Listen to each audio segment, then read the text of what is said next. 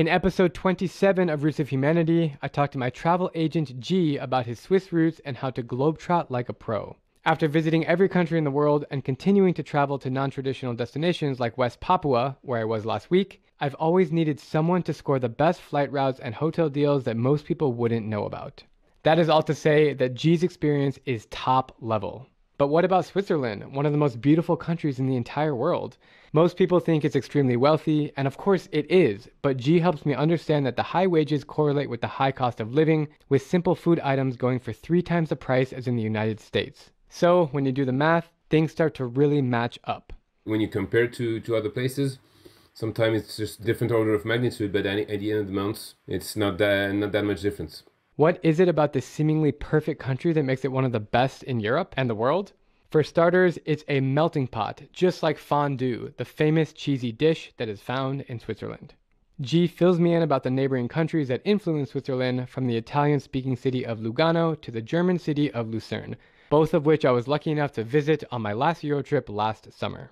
Tune in to hear our thoughts on Swiss cuisine and chocolate, and how to make it as a traveler and a citizen in one of the most desirable places on planet Earth. Thanks for tuning in, and let's get into it. G, what's going on, bro? Doing good. What about you? I am great. I'm here in Prague. I think you're back in Switzerland, right? Yeah, definitely. Just got back from a couple of days by the beach. Yeah, just getting back to a lot of work. You're looking extra crispy right now. You look like you were like a triple well-done steak. Yeah, but I think sometimes it's it's just good to spend a few days on away from everything and just relax and enjoy some sunshine as much as we can. That's awesome, bro. I want to chat a little bit about your lovely, beautiful, seemingly perfect country. I don't know if you would agree that it's perfect or not. You probably won't because you're Swiss. But to the outside world, Switzerland is absolutely perfect and beautiful. So let's dive in. Are you born and raised in Switzerland? Yeah, born and raised in Geneva. And but then I got the opportunity to really travel all around the world, and did not really stop since I started. But you've never lived anywhere else besides Switzerland? Yeah, I mean, I used to live in Iceland for a while, and I spent quite a good amount of time also in the US. Once I actually spent almost, I mean, I was just like a couple of days away from having more than the 180 something days that you need before you have to file for taxes. So yeah, I mean, I spent almost at least 1 year. I spent almost 6 months in the States. So I mean, of course, over the grand scheme of things, it's not that much. But yeah, I mean, I've been traveling and really looking at, I've been seeing a lot of other cultures and countries, and really trying to make the most out of it and see really the difference between the cultures that my Swiss background and how people react and how people behave, and what they discover in other countries. What does being Swiss mean to you? That's a very good question, and the thing is, I'm not really sure. I mean, it's the thing is, in Switzerland we're a big melting pot of different places, mentalities, and where I live in Geneva is actually doesn't really count that much as, or I mean, not as much as being Swiss as in most of the rest of the country, as we have a lot of international organizations and basically people coming from all over the world. There's more influence from other countries than the rest of Switzerland, but that's a pretty tricky question. Are you proud? Yeah, in a sense. I mean, I'd say would be linked to the ability to travel a lot. I mean, to travel all around the world. There's always this image of Swiss being wealthy or rich or whatever you call it. And I remember a couple of years ago I went to the Maldives with my wife. That was actually for our honeymoon. And there on the beach we met a couple who were coming from the south of France, and as soon as they realized we're Swiss, they started asking some questions about basically what are the prices and what are the salaries and so on in Switzerland. And especially one of them was a fireman, and she was a nurse, and they asked us really about the wages for firemen and nurses in the area, and so, or at least in Geneva. And so we quickly told them exactly how much it was. And they were like, "Whoa, that's crazy! I mean, it's about like 5 times, 6 times what we're making, so we should move. We should probably think about moving immediately." And then I said, we told them, "Okay, hold on. Let's just compare everything, and not only the income, but also how much everything costs here." And so we asked them what was the price for the rent. And for a 2-bedroom apartment, they were paying like something like 700 euros or something like this. To which we told them, you know what, I mean, we paid 3 times the price for the same thing in Switzerland. And then we started re-comparing. So the taxes, the prices of food. I mean, you came to Switzerland not long ago, and I know that you have a video coming up about it. But when you compare with prices of food, prices of everything, like renting a car or having a car or public transportation and everything, basically we started really just going through our monthly budgets. And at the end of the month, we're about $100. There was about $150 difference between them and us. But obviously, they were earning a lot less, but then the expense were a lot less. And then when we compare, so there is this image of Switzerland of being really, really wealthy, and Swiss people being really rich, but it's not always the case. And when you compare to other places, sometimes it's just different order of magnitude. But at the end of the month, it's not that much difference. I have the answer. Well, basically, you have to live in France and then just drive to Switzerland to work and go back to France. Yeah, but then you need to be ready to do maybe an hour or two in your car every day, and because commuting is a pain. And then basically there's a lot of traffic where people. I mean, there are a lot of people who do this, but then traffic at the border every day is just a pain. I mean, some time ago I was working in a company which was in Lausanne, so about an hour drive from here. And one of my colleagues actually was coming from France, and he was going through 2 mountain passes every single day to go to work. So that's about about an hour and a half drive or 2-hour drive one way, and then the same thing on the way back in the evening. Something that's really cool about Switzerland is, I was just there a few months ago, and my video in 2 days is coming out from how fast can I spend $1,000 in Switzerland. I went to Lugano, which is so beautiful, and it's so Italian. It is so Italian that it's like, if you just close your eyes in northern Italy or in anywhere in Italy and you open your eyes in Switzerland, there's no sign that you're in Switzerland unless you see a flag. It's that the people act like Italians. They speak Italian. Maybe the food is slightly different. And then you drive to the German part and it's different. And you drive to the French part and it's different. Like, that's cool. Do you know the history behind how that came to be without boring us with a huge history lesson? Like, how did that happen? Basically, it started as a couple of villages who were under attack from other castles all around, and they decided, okay, maybe we could try just to get together and make a pact that we're gonna help each other if anyone is attacking us. And it really started like this in the center of Switzerland. It's actually close to where you were, where you've been, so close to Lucerne. And from that place, then eventually it grew, and so they added some extra villages, extra places, and it came into, and these places became cantons, so some kind of smaller states, areas, or whatever. And then adding and adding. The thing is, we're close to Germany, we're close to Italy, we're close to France, and so there was always this influence from the neighbors. And so eventually, some places decided, okay, I'd rather just connect with Switzerland than with the other place, even though we don't really speak the same language. And eventually you get to a place where we have 4 official languages, and we actually use a 5th one, which is English, to understand each other. What are the 4? So that would be so French, German, Italian, and then Romansh, which is spoken by only a handful of people, mostly in the eastern part of Switzerland. And it sounds roughly like a mix between German and Italian. But it's its own language? I never heard of that. Yeah, it's called Rheto-Romansh. It's a national language, so meaning that it's recognized as being a language of the country. But still, it's not an official language, meaning that not all laws and not all documents have to be translated in that language. But then if you look at my driver's license or if my passport or something, basically it's written on it. It's in 5 languages, which is in so German, French, Italian, Romansh, and also English. Do you know Romansh? Absolutely not. Like zero? Yeah, like zero. But I mean, you could probably find a few ways. Easily some good content on it.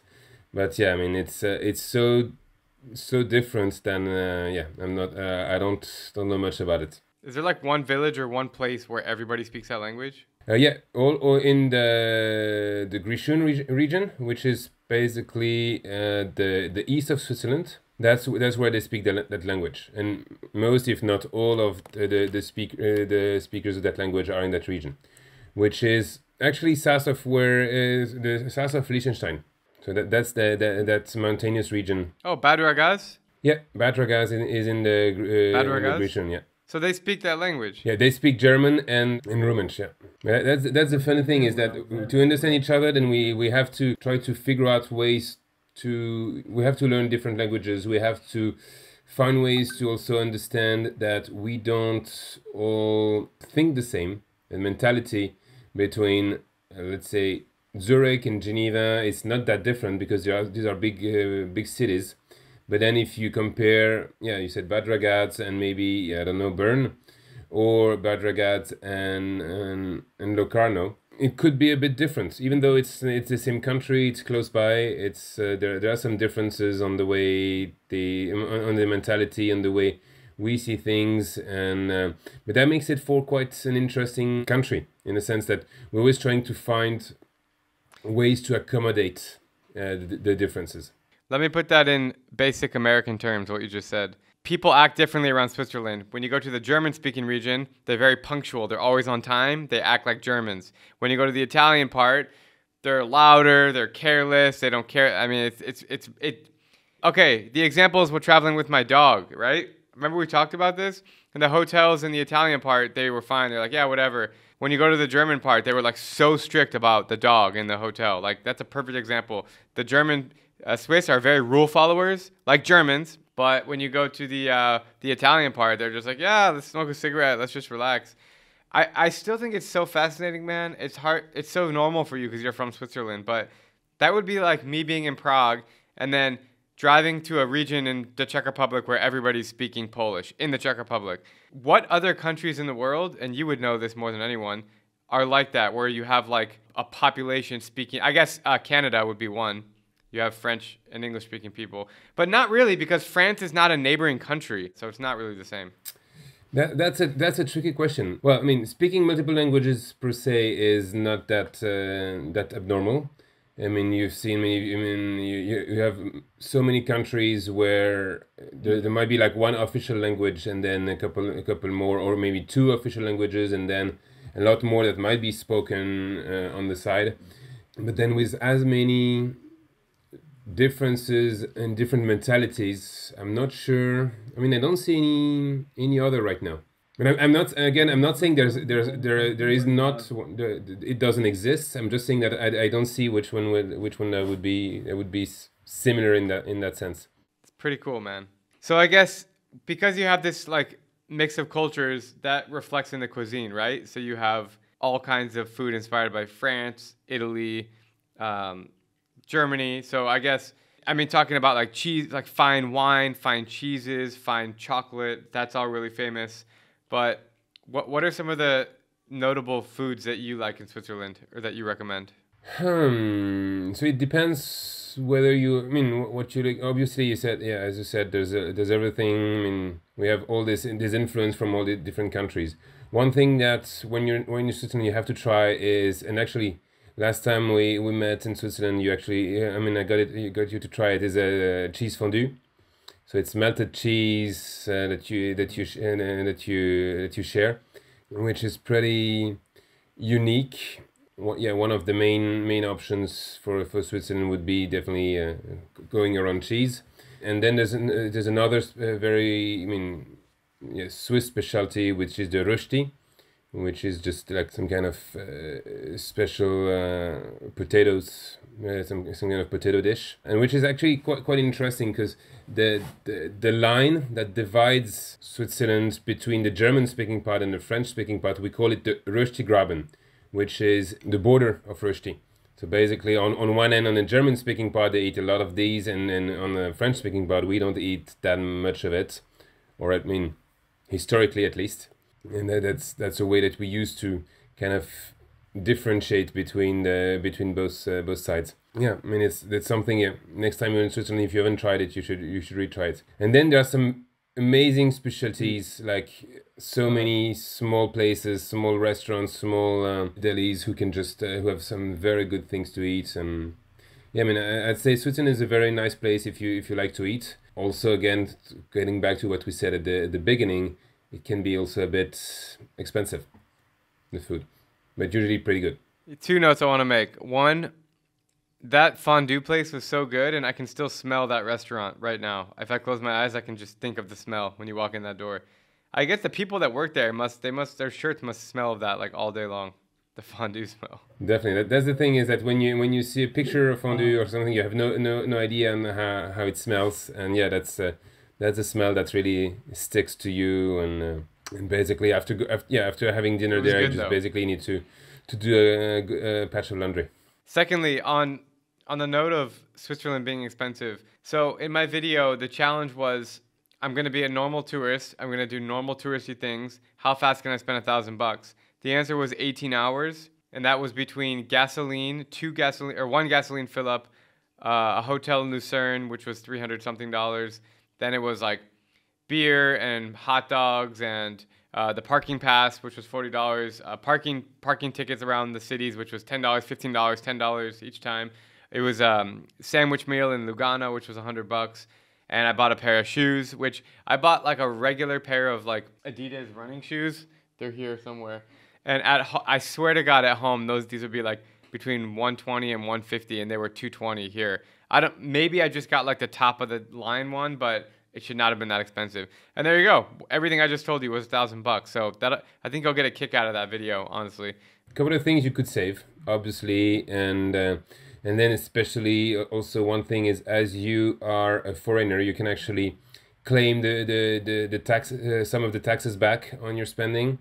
But yeah, I mean that's why a lot of people I know actually fly to the US to do some shopping. Basically, I mean, flying from Geneva to New York and back, I mean, pre-pandemic you could find flights for like $400, $300 round trip.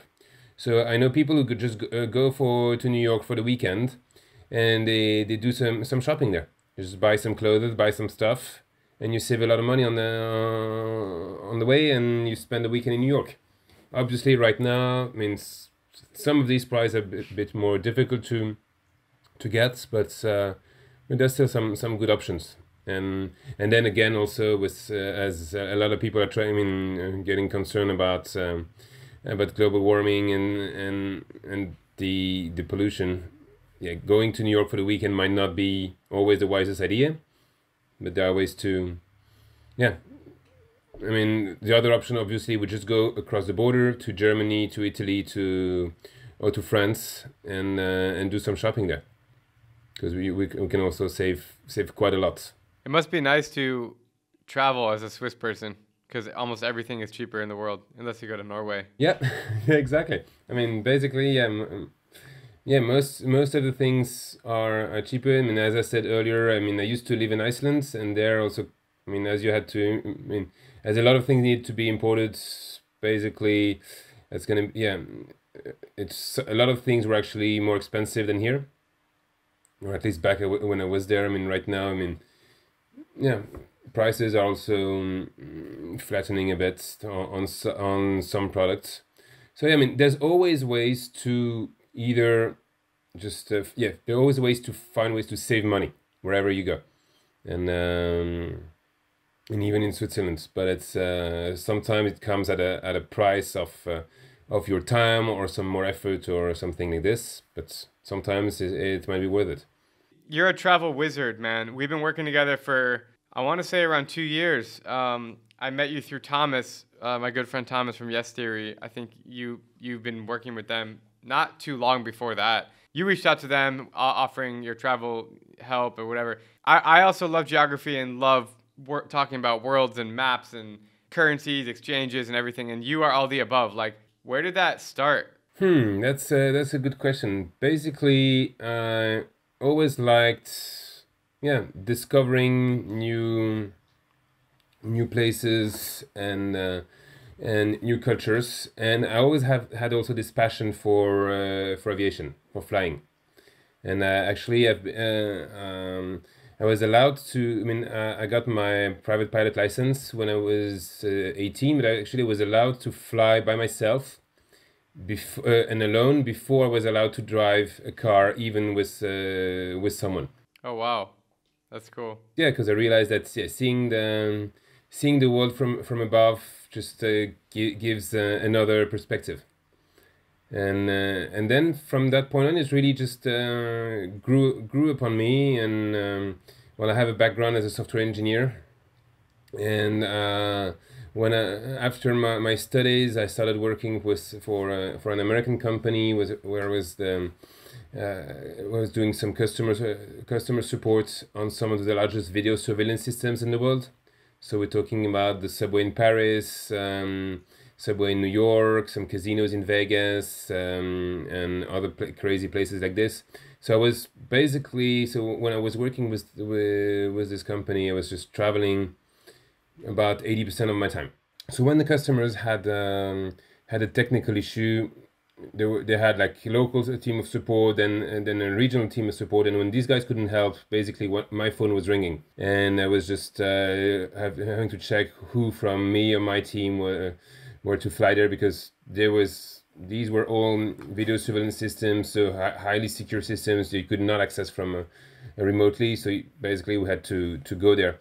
So I got to, I mean, thanks to this job, I got to really travel all around the world for a couple of years, which was amazing, especially when you're 25 in your 30s, and when you're single. It's just a great way to discover the world. And then eventually things happened, and I decided just to, I just wanted to settle down for a bit in Switzerland, and that's it. But that was quite an interesting opportunity. The issue I had is the company was only paying for coach, even when I was going from one continent to the other like every other week. And yeah, I mean, I'm quite tall. I'm 1.96 m. That's 6'5". And basically the idea is that I realized that traveling like this was super tiring. And I said, okay, how could I, as a good engineer, find ways to make my travel better? And that's how I really got into travel optimization and making first my trips better, and then had some friends and family asking me for help, and then the rest is history. Now it's a business. Now I turn it into a business. Yeah. Now you help myself, Yes Theory, other content creators primarily. Those are your biggest customers, right? Exactly. I mean, there are a couple of other companies which are more, let's put it this way, typical, where it's just like a typical flights or travel, and it's sometimes a bit simpler. But then, what I like working with content creators is the flexibility and all the kind of fun ideas that needs to come out of a travel. I always told you this, but if we worked together when I was finishing every country, your mind would have been blown by the flights that you would have been booking me. Bro, Central African Republic, Eritrea, Vanuatu, like Kiribati, every single country that you've seen, that you've heard of, and you're like, wow. I think I would have set the record for the most obscure bookings. But unfortunately, we started working together like when I finished the countries. Or no, I hadn't finished yet, but I was like almost finished. And my last 2 years of travel have been extremely boring compared to the previous 5 years. And so I'm really itching to start taking some, like I have Chad and Papua New Guinea on my radar for the next few months. So I hope I don't know when's the last time you booked a flight to Jemena, but I'm guessing never. As far as I mean, I could check in my files, but as far as I remember, it should be about a year and a half ago. Or I mean, it was about 2 years ago, just before the pandemic. One of my first customer when I really started going full time into this travel business was a company who who is organizing startup competitions all around the world, but they do it in developing countries. So they're not looking for flights, let's say from Paris to New York, but they're looking more for flights from Maputo to Denpasar or to Kathmandu or places like this, and making it a lot more, some kind of very obscure places and destinations. Hey, you know what's a good video? We should have a contest where we have like an empty map and someone just names a country or a capital and we have to place it on the map. Me versus you. I think that'd be a good match. Could be fun, yeah. Could be fun. You might actually win on some of the countries, especially for the cities. But you might win on some of the places. And another thing we could do. I sent you a video the other day of this guy who were trying to circumnavigate the world in as quickly as possible with the smallest budget. It could be kind of fun to do something similar, but maybe add some other twist to it.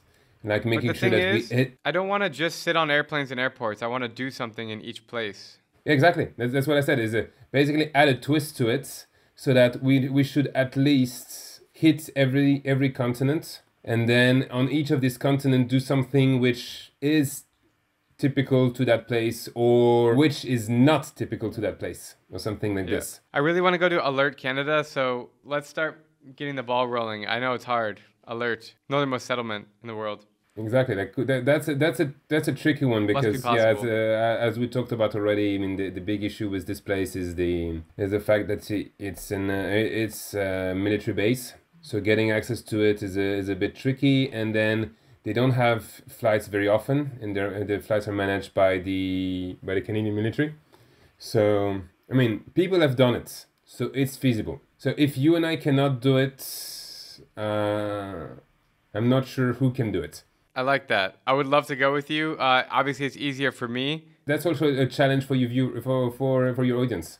Is that okay? If we cannot do it, I mean, not many people can do it. So yeah, show us that you could do it. I like it, man. I'm very interested to travel more of Canada. I'm going to Montreal next month for the first time for Deanna's birthday. I could easily get to Toronto or wherever to fly up north. Where would it fly? Where does a plane fly from to Alert? I think they fly from close to Toronto, yeah. They manage from one of the air bases. It's probably like a 8-hour flight. The big thing is it's actually in some military planes. Let me check. That was called the Operation Box Stop. So they use the cargo aircraft from the military, and they fly from where is it? While you're looking that up, I'm going to say something. So just so people can understand how helpful G is, he's literally like my second brain. Any situation, like, hey, I need to get from here to here, he's able to hack first class. I got Star Alliance Gold on Scandinavian Airlines, which is used all over the world. Marriott, he gets me like $200 off hotel. Like, this guy, I've never met more of a travel hacking wizard, and I just want to thank you for all the hard work that you've done. I know it's fun for you, which is awesome. It's a great partnership, but man, everybody needs a G in their life. Thanks. So they're basically leaving, from what I understand, from the Trenton Air Force Base, which is close to, it's between Toronto and Montreal. They fly out from there, then they might